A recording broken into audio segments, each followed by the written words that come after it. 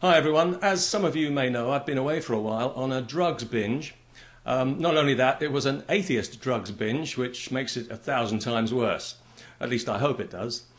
But now that I'm back in some kind of reasonable shape, I just thought I'd make this video firstly to wish everybody a Merry Christmas, whether they like it or not, and also to answer a couple of points that people have made to me recently. Somebody said, you know, you're not going to win the battle of ideas by insulting people you disagree with, which is a fair point. Or it would be if we were engaged in a battle of ideas. But unfortunately, religion doesn't have ideas. It has dogma.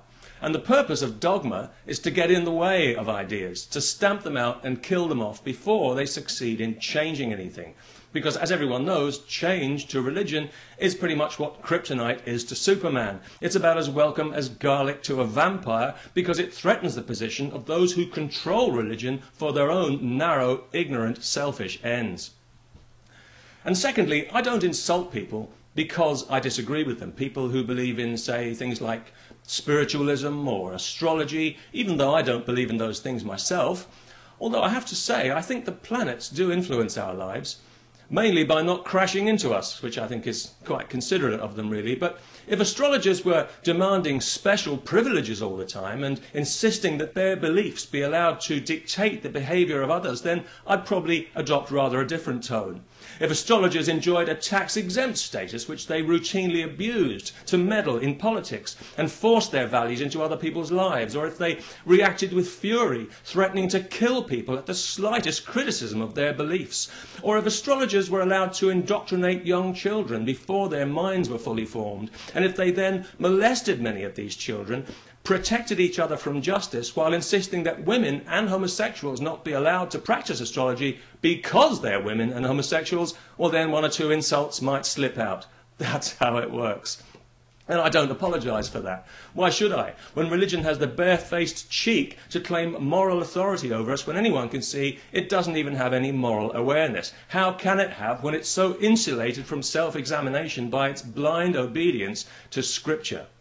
It seems like hardly a week goes by these days when we don't have to listen to some mealy-mouthed clergyman complaining that secularism is going to lead to moral anarchy and the breakdown of society, as if people really are stupid enough to swallow this shallow-minded, self-serving bullshit. Obviously, nobody wants to live in a moral vacuum. Well, nobody outside politics and banking. But far from filling this vacuum, as it always claims, religion has actually caused it by using Scripture as a vacuous substitute for genuine morality, by denying people the chance to formulate their own more substantial moral bearings in the only place that you find anything of real value, and that's within. If it hasn't come from within, it isn't worth a damn, and you know that in your heart. You know it's been put on like a cheap Sunday suit, and it's as phony as a clip-on bow tie.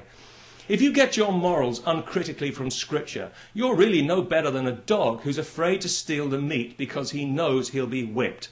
He'd love that meat more than anything, but like you, his finely tuned moral compass keeps him on the straight and narrow. What a good dog he is.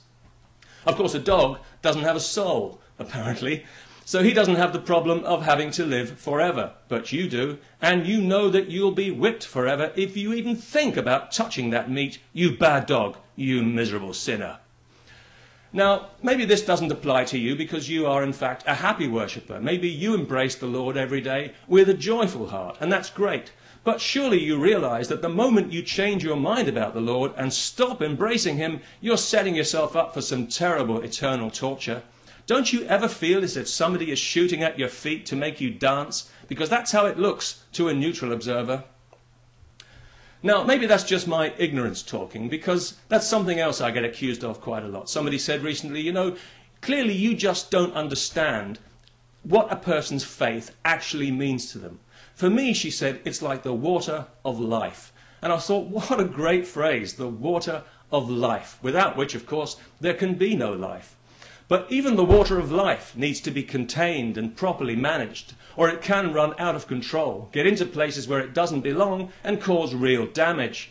For example, if the water of your life gets together with the water of other people's lives and they form a deluge, a rushing torrent of righteous certainty that sweeps all before it, including reason, well then it's not so much the water of life anymore, is it? It's rapidly turning into the water of death as everything in its path is crushed. Original thought, rational inquiry, free speech, and their tattered remnants are strewn upon the rocks of scripture and blind dogma.